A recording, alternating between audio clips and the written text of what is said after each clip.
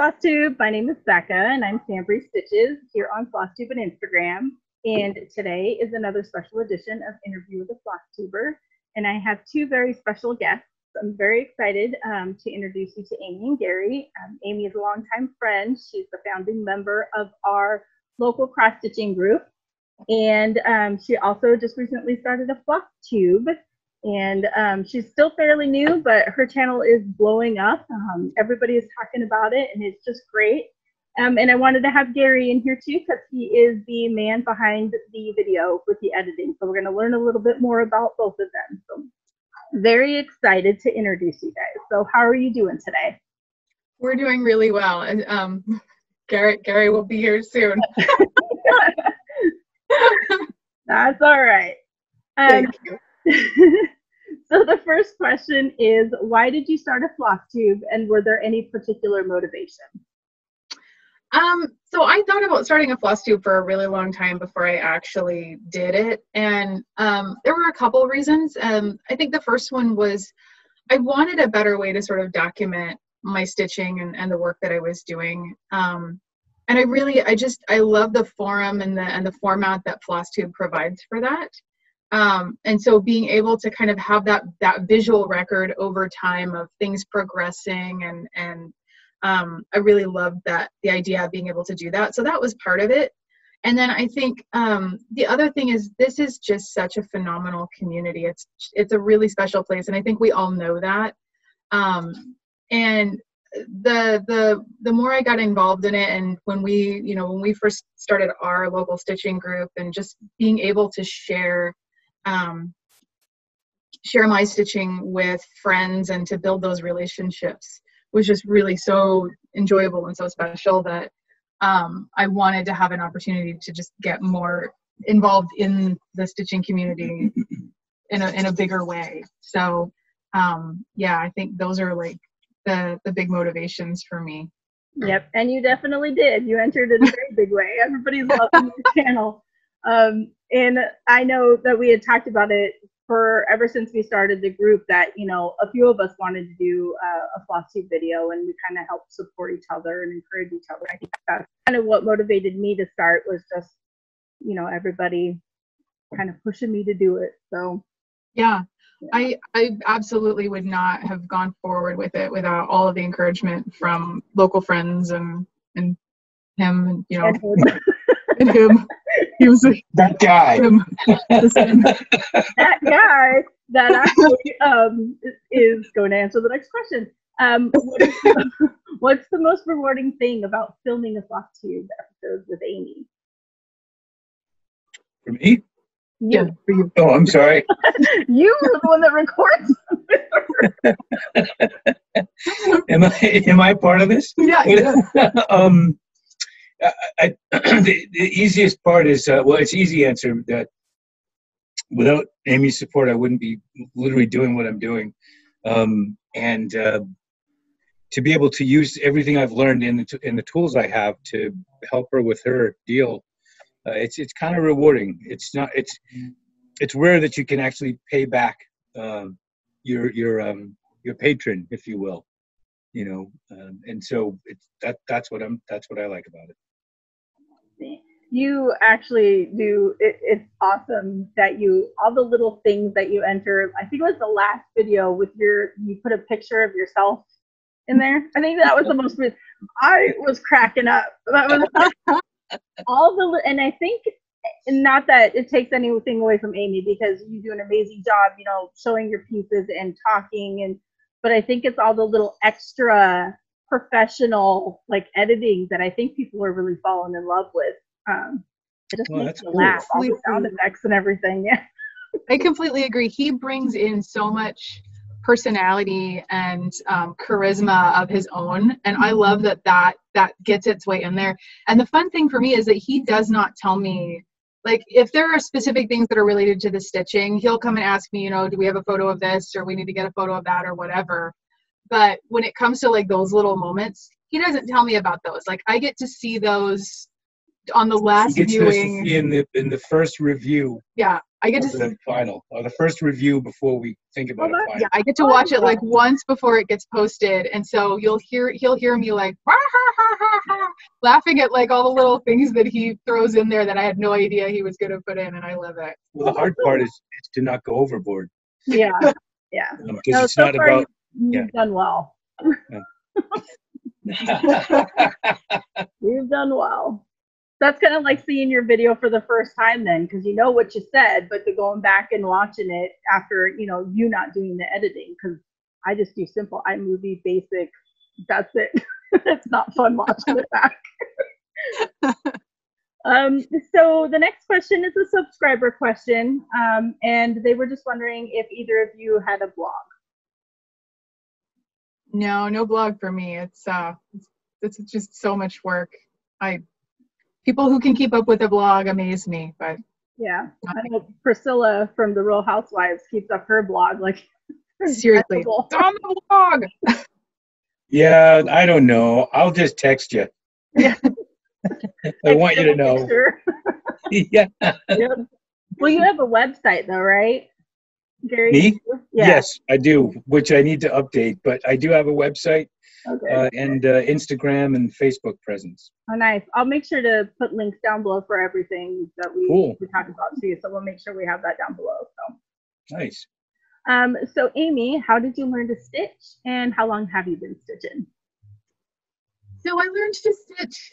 I think I am self-taught. Because I learned so long ago that it's hard to remember exactly. So I know I started stitching in like 1987, 1988. So I was a child. And I know there was a lady in our church who my mom would drop me off at her house, and she taught me how to hand sew pillows and things like that.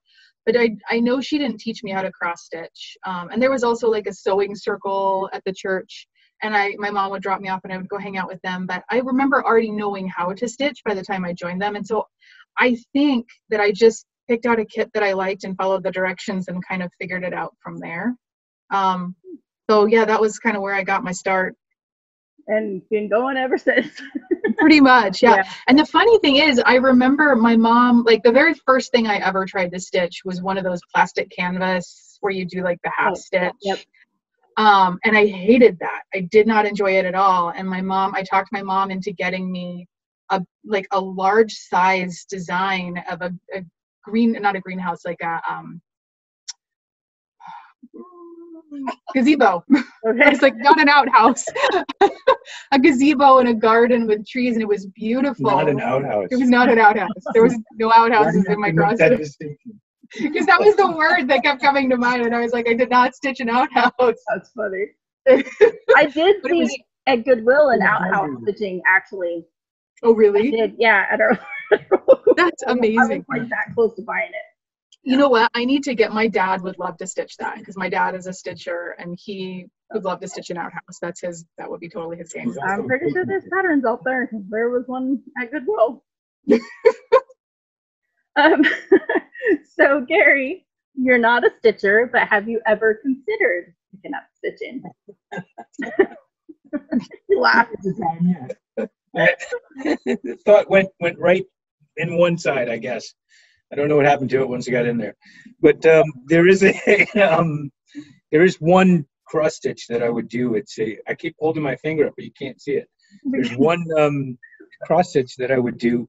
It's a movie poster for the movie Alien. It's all black. It's got the egg on it. It looks good. I would do that one. I think that would be really cool with glow in the dark cloth. It could be really neat. Yeah, because I'm really big into the glow in the dark cloth. Oh, that would be so cool, wouldn't it? There you go. I'll buy you the glow in the dark cloth. We'll get you set up and you can get it started. There you go. I'll have an extra Q-snap you can use. You're set. Yep. It'd be my nightlight. It glows pretty good. So Amy, what's the favorite project that you've stitched so far? So we've got two of them. They're both big. One was Little Wings by Lavender and Lace. And that was one that I stitched for my aunt a number of years ago. It's the mother in the big green bustle dress and with her daughter, and there's like a birdhouse, and it's beautiful. We showed it on, I think, video number 2. And I just that's always been one of my favorite designs. I really love it, and I really enjoyed stitching her, and it was really hard to give her away because I think she's so pretty. And then the other one was a couple of years ago, I stitched the Snow Queen by Mirabilia, and she's a stunner. She's so sparkly and so pretty, and it's always hard to put her away after the holiday season, and yeah, because she's a really special design. She is beautiful. She's gorgeous. I don't know how you do it, because I know you stitch all those large, intricate pieces and then you give them away. I'm like, I don't know. Not anymore. Not anymore. Let me tell you something. This is like, I probably shouldn't say this because this person, well, no, I don't think she'll see this, but oh God. Here we go again. Let's go downhill from here. This is a downhill train, people. I stitched Celtic Autumn for a friend of mine about 20 years ago, and it's full of beads and metallic threads, and so it's not a cheap piece to stitch anyway. And then I had it professionally framed, and even 20 years ago that cost over $100 to get that professionally framed. And I gave that to a friend of mine as a gift, and I never once saw it hang in her house. And then she moved a couple of years ago, and it mysteriously vanished in the move. And I'm not saying that happened on purpose, but at that point I was like, I will think long and hard about who I gift my stitching to going forward, because it's heartbreaking. It really is. I basically stitched smalls, but there was a small, like, little Lizzie Kate piece that I had stitched, and my friend wanted to give it to her sister, and so I was like, oh, fine, whatever. Yeah, well, I was shopping in our local Goodwill. I bought back my stitched piece from Goodwill, and I was crying in the aisle. So I feel your pain on that, because even no matter how big the piece is, yours was insanely intricate, though. It still is just, it's heartbreaking. Because glad you got it back. I'm glad I got it back too. They didn't want me, they were like, oh, you don't have to pay for it. I'm like, I will buy it back. I don't need you to give it back. But yeah, so that's the thing. I wish that you would have gotten your piece back if she didn't want it. It's just, it's heartbreaking. So, I don't really gift anymore. It's like a knife in the heart. It is, because there's so much work, and people don't realize how much time goes into these pieces. So it's like video editing. Yeah. We appreciate your video editing, though. You and me. So Gary, what is your favorite piece that Amy has stitched? I keep wanting to say peace, but I don't think peace is in it. Truth. Purity, strength, truth. Purity, strength, truth. What she said, those words. It's it's the Buddha, I guess. Is that it? Yeah. It has the Japanese characters. Yeah, that piece was gorgeous, and that's also intricate, right? That took you a little while to do. Yeah. All right. So Amy, what do you enjoy most about stitching? I think a couple of things. One is the meditative quality that it has for me, and how it really is so relaxing. Like, I can have an incredibly stressful day, an incredibly exhausting day, and if I can get down and spend 25-30 minutes even just with my stitching, I really start to feel myself unwind. My brain disengages from all the things that are cycling through, and it's really restful for me. So that's one part of it. I think the other thing is, I'm not naturally a super creative person. Like, I'm not the person who can compose a piece of music or draw anything. I can draw stick people, and they are not good stick people. I'm not artistic at all. And so being able to do something, she is artistic in different ways. In structured ways. Yeah, but being able to follow somebody else's directions and to take, fibers and turn them into art is so amazing to me, because without that pattern, I couldn't do that. But she'll also change, like, the color scheme, so that takes a certain level of creativity too. So it's not absent. She's not a creative. And I think I just made up a word. You did. There you go. That's a new word. So what is your favorite genre of book or movie? I don't read. It's not true. Not enough time. I have two. One is historical fiction. I love good historical fiction. I love accurate historical fiction. That Me too. yeah. No, you Me like too. you like history. I like fiction, but historical sorry. fiction. Excuse me. Me zero. He likes he likes the histories and the biographies and all that, and I like the fictionalized histories and biographies, but I want them to be accurate and true to the time that they were written about. You want fiction to be accurate? Hush. Okay. We're not going to do this right now. Not right now. Here goes the quarantine. Right. It all ends here, people. Put down that laser scribble. What? So that and fantasy. I love fantasy, and like if authors that can find a way to like combine the two are among my favorites. Perfect. Nice. So we kind of answered yours a little bit. Did you want to add anything to? Sci-fi, and I'm sorry, comedy. I love comedy. I would tell you what my favorite movie is in the world, but no, I'm not going to do that. No, it's not. Yeah, no, I was gonna say probably not PG or something for the video. Yeah, no, it's not. It's not what you would call correct. It'll offend all the sensibilities. It offends everyone, and that's why I like it. And that's all I'll say. Yes. Comedies are just whatever they want to be, as long as they make you laugh. Yes. Mm-hmm. Oh, all right. So what fictional place would you like to go if you could? For me, I would say either Middle Earth, so Lord of the Rings. I will smoke you. She likes hairy feet. Very Jew. And or Narnia. Or Narnia. I'd love to go to Narnia. Narnia would be awesome. I like Narnia. That would be amazing. That'd be amazing. Oh, I'm still laughing at that. How about you, Gary? I can't think of one, to be honest with you. I really, yeah, you know what? Starship Troopers, wherever they were, those guys fighting the bugs, that's where I'd be. Yeah. Those big old giant bugs or spiders or whatever they were. Is that what it is? Something like that. Yeah. But again, no, not really again. I may be the laundry guy, though. I wouldn't be the guy, whatever. No guns for me, just Tide and some water. You would be a great starship captain. I'd be like, that way.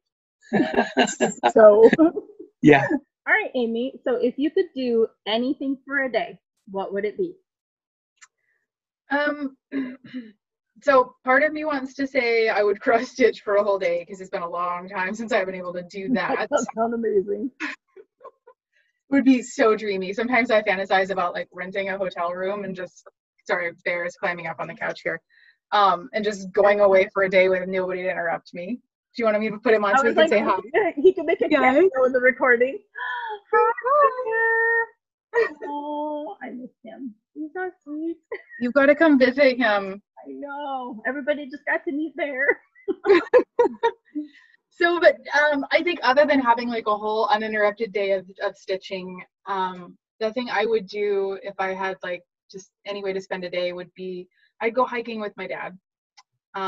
We used to be like constant hiking and backpacking buddies, and we would go out almost every weekend and go new places and do stuff. And his health has really declined in the last 10 years, particularly the last 5 years, and he's just not, like, physically he cannot do it anymore. And so I know he misses it, and I miss that time with him. And so I think that would be, if I could do anything for a day, that would be that. It would be get back out into the woods and the mountains with my dad and go on an adventure. Oh, well, that sounds amazing. It's so heartbreaking that not able to go and do that. But at least, like, you could put together like montage pictures of maybe you and Gary going out and doing videos and stuff like that, just to bring him some of the outdoors. But it's not the same, but at least it would help. So yeah, I did for a Christmas present for him a couple of years ago when we started realizing that he wasn't going to be able to do much hiking. I did a photo book of like a lot of our different adventures, and he's a big Lord of the Rings fan, and so I called it There and Back Again, A Hiker's Tale, and it was like the story of our hiking adventures and all of our misadventures, because my dad was like, I swear we never went backpacking without him creating some kind of drama, like search and rescue, or having the rangers come in to like hike us out, like always adventures and misadventures. Oh wow. Yeah. That sounds fun, but it's scary too. Scary too. Good memories for sure. Good memories. Yeah. That's great. No. So do you have any other hobbies besides stitching? And then we'll get into, I want to talk a little bit about your photography after. Okay, cool. I have a couple other hobbies, but stitching does tend to consume most of my hobby time. I do bake, and I love to do puzzles, and I love to hike. What else? And I like to read. Those are kind of the big ones. They're all nice and relaxing hobbies. all very solitary activities when you think about it, for the most part. Oh yeah, that's true. Yeah. Well, hiking could be, hiking can be shared among friends. Yeah. Hiking should be. You should never hike by yourself. That's true what he says. That's true. But I've done it. The same thing. So yeah. So Gary, would you like to tell us a little bit about, your photography and your video editing, kind of, so we can learn a little bit more about you, since you don't get to be in the Flosstube videos? Sure. Not sure. I don't want to say too much, but I want to say enough, right? Well, I really enjoy taking pictures, and I've been doing it for a long, long time, but I haven't really been paying attention when taking pictures, except for the last several years or so.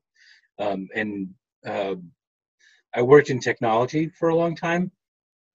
I was testing streaming media on mobile devices when nobody even really considered what streaming media was yet. So that's what I was doing back then.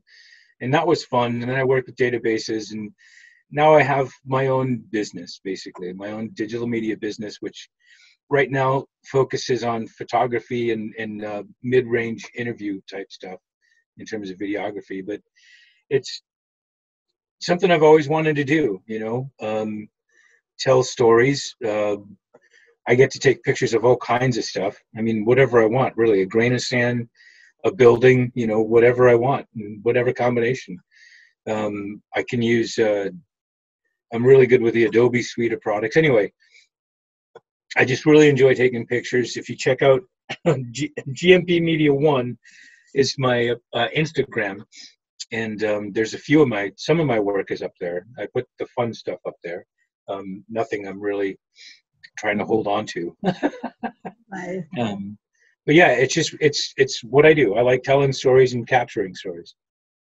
I know Amy has posted some of your pictures of like the flowers. I think I showed some of yours in one of my videos on Flosstuber. Thank you for that. Yeah, no problem. They're gorgeous, and that was during the time where I was trying to keep everybody uplifted, because that was like right in the middle of quarantine lockdown. But the photos of the flowers, that's what I've seen. Those are gorgeous.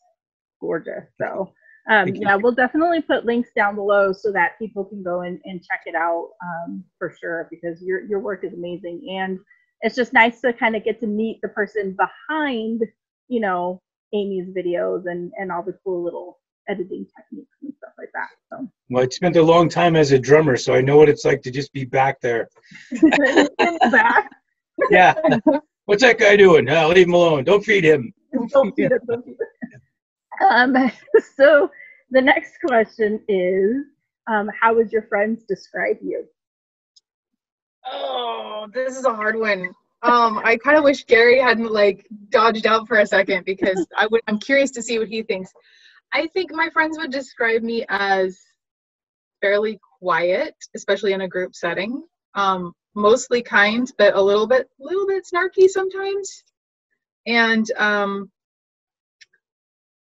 think they would say I'm probably like a little bit overly structured and hardworking. What? Describe what? Yeah, how would my friends describe me? How do you think of my friends would describe me? Oh no. I don't like your friends. Oh, oh, that hurt my feelings. come on now. I'm not serious. I think all of her friends are cool. No, I was not serious. She has some terrific friends. What do I think they'd say about her? I think that some of the more honest ones would say she's too nice, but none of them would say anything negative. She's always trying to help you where she can. She just has a good heart. I don't want to get all weird. She has a good heart. She definitely does have a good heart. Everything, it would sum up to that, really, whatever they said. Yeah. Very sweet. And I can say that those are all true because I started yours. You are pretty awesome. So, Amy, how do you prefer to stitch? Do you do in-hand, Q-snap, frame, that kind of stuff? I definitely have to have either a Q-snap or a scroll frame. And the funny thing is, like the majority of the time, so when I first started stitching, I always used a hoop. And then for like 20 plus years, I stitched in hand. And then I went back to Q-snap. I went to a Q-snap or a scroll rod a couple of years ago. And I don't know how I stitch that long in hand because it makes me crazy. I need to have like the nice taut fabric. And the tighter, the better. So definitely have to have a Q-snap. I have a floor lamp, an alt-light floor lamp that another thing, I don't know how I used to stitch without like surface of the sun illumination. I know, right? I have to have so much light. Yes, she does. You get blinded? Because my husband's like, why are you blinding me with my alt-light? Well, for the longest time, I used to play video games in the dark, and now I don't remember what that was like. What darkness? Finally, he told me a couple of months ago, he's like, I can see your light reflected in the video game screen, and that's why I keep turning the TV. And I was like, I had no idea. Yeah, it'd be like this. Imagine a dot just on the screen, just this white dot on the screen. So I would turn the television, and she would come over and turn it back because it wasn't right. It wasn't aligned. It wasn't straight. Yeah. It needed to be straight. Yeah. Oh, that's funny. That's why I was inviting evil spirits or something. I don't know. That's why me and my husband are on opposite sides of our family room. So he's got one half where he games on the TV, and then I have the other half, and I still turn my light and it shoots right at him on the couch, but at least it doesn't affect the game. Oh, she's a migrant coucher. She goes all over the place. She's like a nomad. Wherever you come me. Yeah. Hey, here's a spot. That's a new one. That's funny. And then Amy, what's your preferred fabric?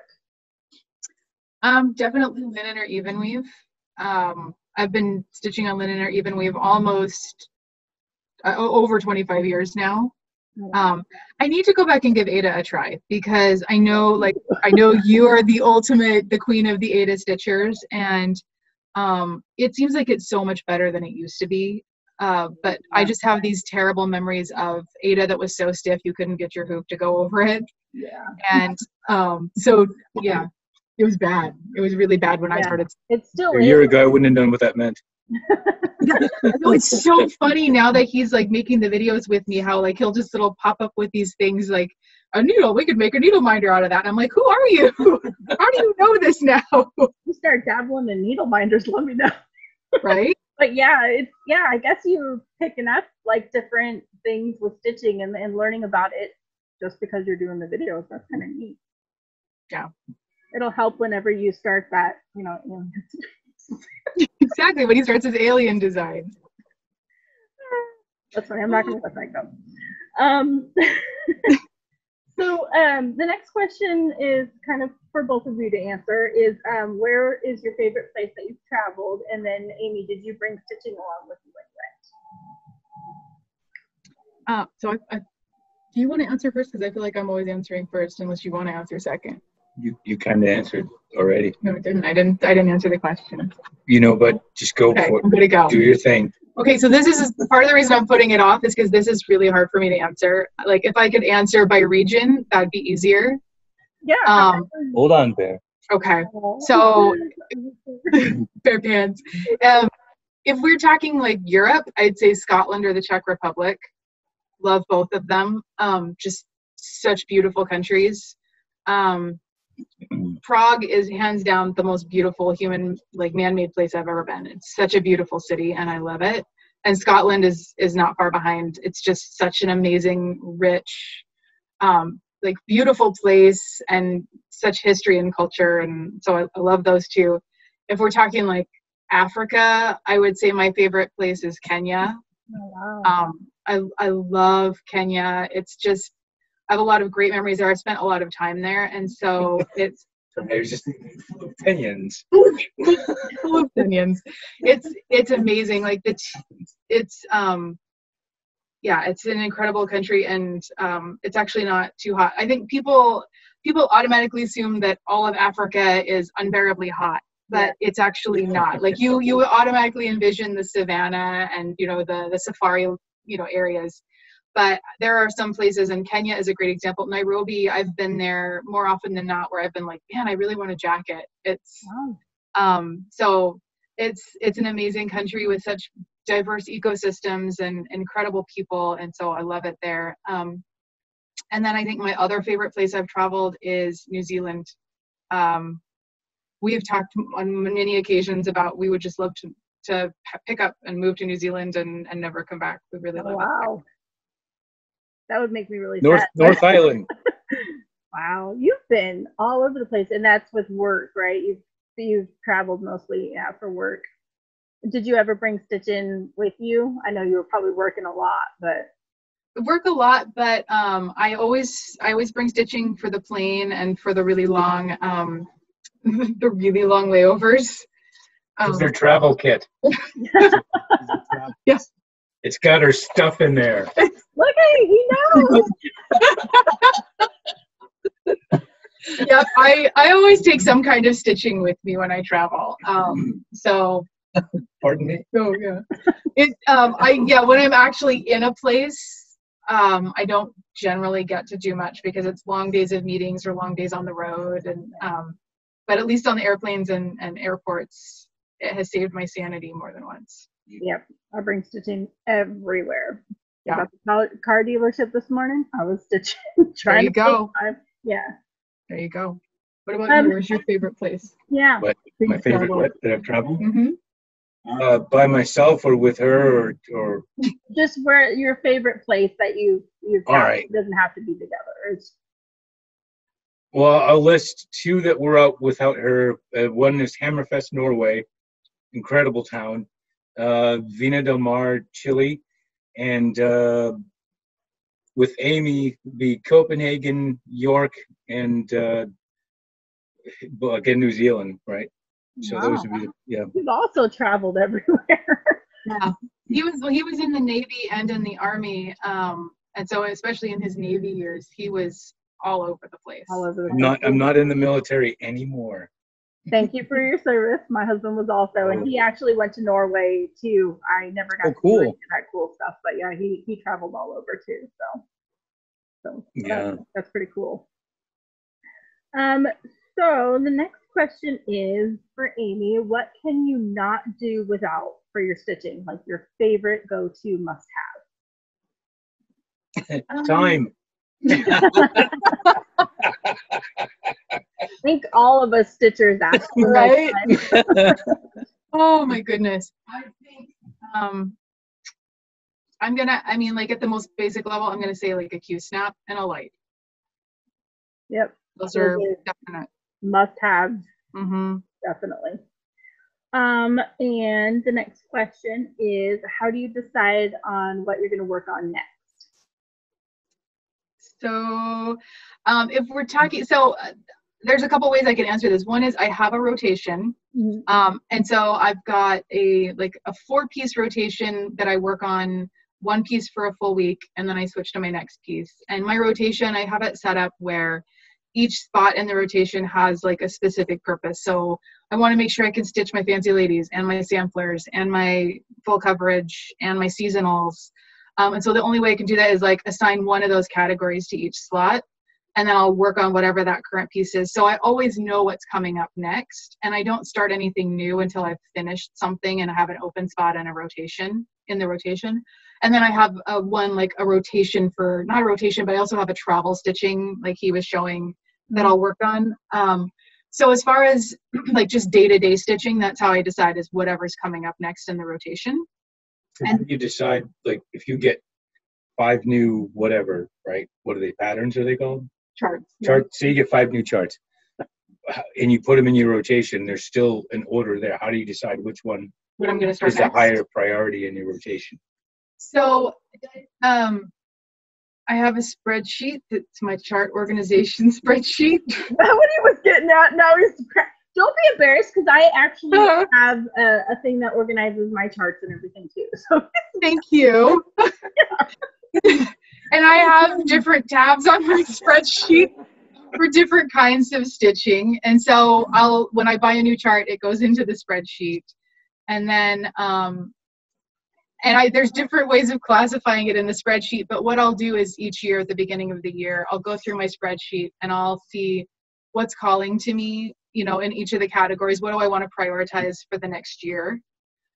That's not to say that, like, every now and then I'll have a chart that I'll see and I'm like, I have to stitch this next. And that becomes the priority because it's just what is speaking to me.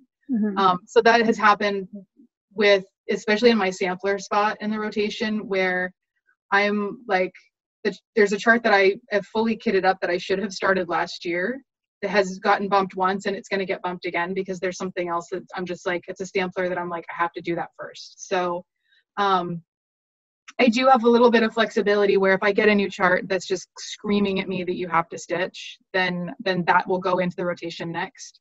But other than that, I do tend, like, on an annual basis to look at, what is it I want to stitch next? And particularly like in my seasonal slot, I'll kind of order it where, like, I just finished a Christmas piece, and so then my next start was an autumn piece, and after that I'll do like a Valentine's piece and then a spring piece and then so on. So I kind of hit all of the seasons before I cycle back to the next season. It's really neat how organized you are, because since you've I don't have any problem. I don't have a problem. It's really fascinating. Well, it actually is, because since you've watched the other interviews, you see that a lot of people are like, squirrel, whatever's, shiny is, there's not a whole lot of like structure to it. So it's kind of neat to learn about a different kind of method to like a rotation. Because I know some people have alluded to wanting to do some sort of rotation, or, like for someone tells you the days of the week and you have a different type of rotation. So I think it's neat. Gary thinks it's funny. But I think it's neat, so I think it's I would just take a dart. Boom, that's the one I'm doing. That's kind of like how everybody else is basically doing it. They'll do like a wheel and let the wheel pick and that kind of stuff. But then if you look at her production, though, right? I mean, she get a lot of finished stuff. So well, I think unless you stitch a lot of small or medium-sized pieces, I tend to gravitate toward really large designs, and so I would never get anything finished if I didn't have, like, enforce some discipline on myself as far as this is what I'm going to work on, because otherwise, and for some people, like, there are a lot of progress stitchers out there and they just stitch because they enjoy the stitching process, and I enjoy that piece of it, but I get really demotivated if I don't see progress and I don't get finishes. So I have to build that structure in or it's not going to happen. Yeah, that's totally understandable, because like right now for me, I've got 2 samplers that I'm working on, plus the mirror. I don't know who I am anymore. I know you were all smalls when I met you. I kind of like your idea, and that kind of inspires me, because I've now switched to like every 2 weeks for my video, because I feel like I don't have enough progress to show for weekly, now that I've gone back to work and everything. So I kind of like that idea of maybe I'll start looking at doing some sort of rotation where I could, you know, switch out a sampler and that kind of stuff. So Well, one of the things people have been asking for is like shorts that are specific topics, and that's one of the ones that's on the list to cover is her rotation list. And I don't know that anybody would go as complicated as she does, but probably even a little bit of it could help, you know? Yeah. No, I think that a lot of people interested. Interesting, and I find it really interesting. So I might take a page out of your book there and try it out. So we are down to the last question, and it is my favorite. And this is for both of you. And it's, what's the best thing that has happened to you so far this year? This is a challenging one for a lot of people because this year has sucked. But we're going to go with it. The dumpster fire. Yeah, I saw. I'm expecting one of those. It was a candle. I think I'm expecting one of those. Yeah, you saw that, right? Yeah. But yeah, the best thing that has happened to you so far this year, to try to be kind of positive and uplifting, hopefully. I think, and I feel a little bit awkward saying this because so much of what's going on around this year and COVID is so negative. But for me, because of what's going on with COVID, my company has been in work from home status, mandatory work from home status since the beginning of March. And that's going to happen at least through October. And quite frankly, for me, probably into 2021, if not beyond. Wow. And because, and you know this just because you know about my schedule, but my commute is horrific. And so being able to work from home, especially because work has been insanely busy this year for me, it's been such a gift. I think I would have lost my marbles if I was still having to do that commute on top of everything else. And so really like working in yoga pants and not wearing makeup and like not having to get up at 4:30 in the morning. I'm happy about the no makeup and yoga pants. Yeah. For 83 days now. It just keeps getting better. You're not counting or anything. No. That's funny. I know, I feel like his shoulders droop a little bit more every time I'm like, guess what? They extended our work from home. He's like, yay! I don't have any shoulders. They're gone now after 83 days or whatever. They slumped off. I think it would be great to work from home. I wish that we were still, doing the same thing, but. Well, I'll tell you, the only thing you got to be careful about when working at home is have a place where you're going to work, and when you're done working, don't go in there. Don't check email, because there's a lot of productivity going on right now, because people are home, instead of, they just don't stop. They don't need to. That is a good point. I break that rule every day, and it reminds me. I'm sure you do. I'm sure you do. What? Oh, I was gonna say, what's the best thing that happened to you? Yeah, what, this year? I don't know. This year has been kind of.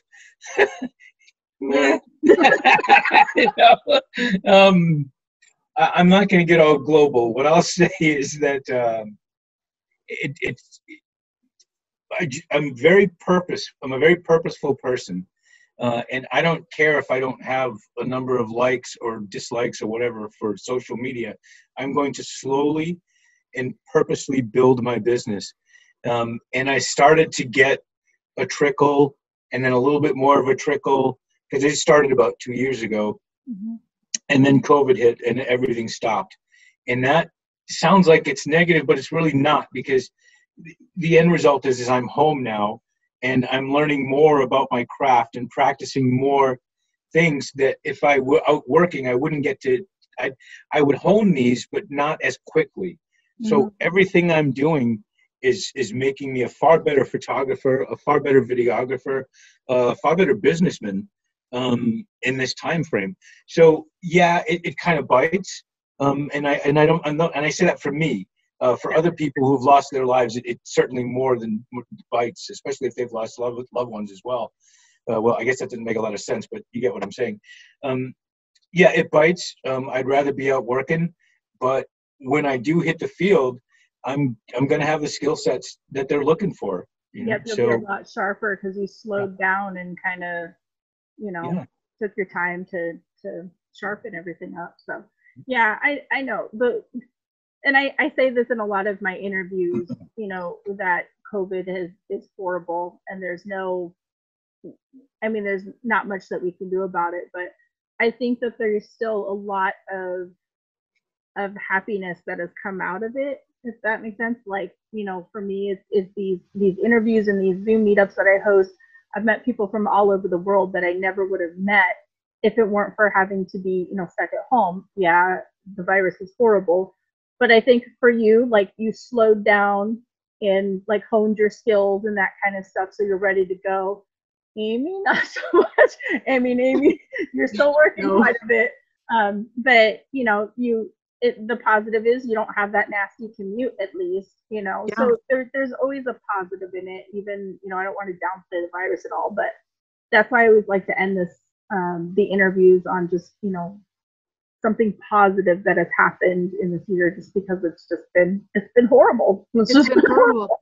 So, but there's a silver lining to every cloud if you're willing to look for it. And you're right. It's like you have to take the time to think, okay, where's the blessing in the difficulty? Because that's what gets you through. Mm-hmm. And I think, kind of to your point about the slowing down for people, as hard as it's been for so many people, it's been interesting to see how folks have taken this time and turned it into, new interests or new ways of connecting, like you did. I have 3 friends, 4 friends actually, one of whom I taught to stitch. So I taught my dad to stitch last year. But I have a really close friend who she asked me to teach her how to cross stitch. So I taught her to cross stitch. And so that's been kind of keeping her sane through all of this as she's getting more into it. And then I have 3 other friends who learned to stitch when they were little girls.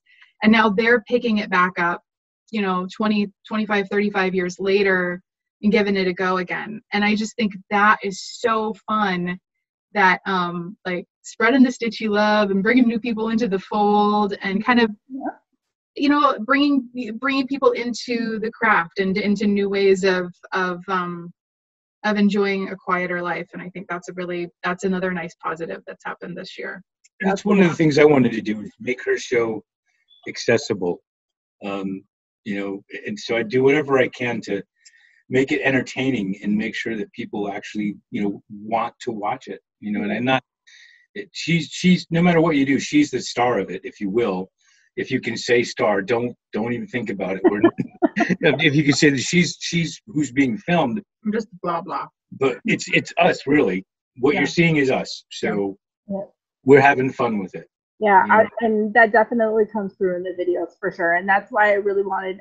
I'm glad that you said yes, because that's why I wanted you in the interview, so that both of you, were showcased. So yeah, I think that your channel is just gonna blow up. It already has, and there's only 3 videos out. So so I think a lot of people are gonna love learning more about you guys. So number 4 is in editing. Should have that out soon.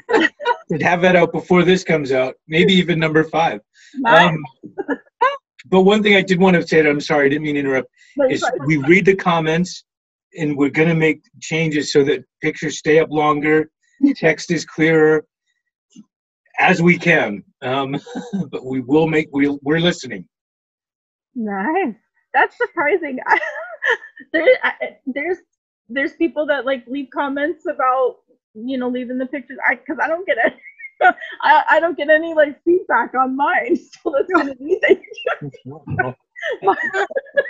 I know that's neat though. That it is. It's nice to get the feedback, and people yeah. So far, nobody. I think she's got like 1 thumbs down, and they didn't say why. So they typically don't. I turned off my likes and dislikes, especially when I started the interviews. That's pretty smart. Yeah. There's just too many trolls, and people don't leave comments. They'll just hit dislike. So yeah, used to bother me when I got my first one. I actually, since I'm an emotional person, I actually like cried because I didn't understand what I did. and it's just because I'm emotional. But now I'm just like, you know what, whatever. Don't care. Right? Either Like, way, you don't have to like what I got going on. Just exactly. Move along. Yeah. Okay. But This isn't for you. I think that you're doing great, and I'm glad that you're getting feedback. But you know, just continue to do what you're doing. I wouldn't change it at all. It's pretty cool. It looks very professional. And Amy, you do an amazing job just sitting there, and just the way that you present yourself is even more professional than a lot of us just like, you know, sitting there talking. I'm serious though, and I'm sure a lot of people will agree with that. So, but thank you guys both so much for taking time out of your evening to do this Thanks interview. for having us. I really appreciate it. It was a lot of laughs, a lot of fun, a lot of hiccups. Now that it's been recording this whole time, just so everybody knows we had to do this twice. So they're very patient, and still just as genuine the second time. Yay! So thank you guys so much, and we'll just say bye to Flosstubes. So bye, everybody. Bye, Flosstubes.